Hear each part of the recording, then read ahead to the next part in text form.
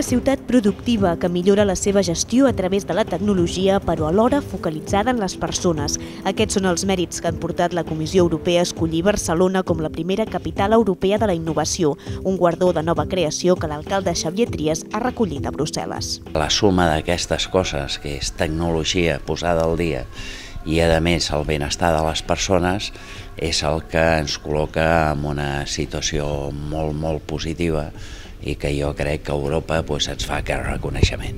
La innovació al servei de la tecnologia. Barcelona és pionera en desenvolupar l'Smart City, una ciutat autosuficient de barris productius i d'emissions zero.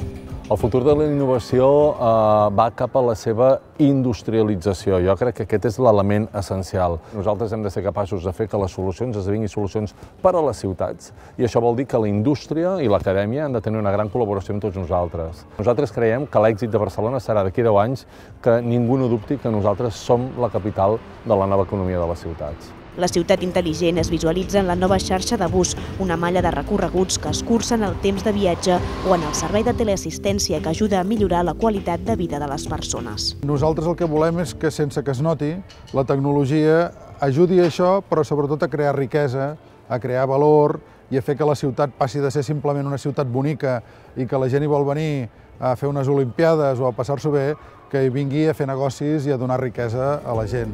Altres factors que fan de Barcelona la ciutat més innovadora d'Europa és el fet que ostenti la capitalitat del mòbil, una oportunitat per fer créixer la indústria lligada a la tecnologia mòbil. I tot plegat des d'un vessant participatiu. L'Ajuntament s'ha fixat l'objectiu d'esdevenir un govern obert, una administració transparent que col·labori amb els ciutadans.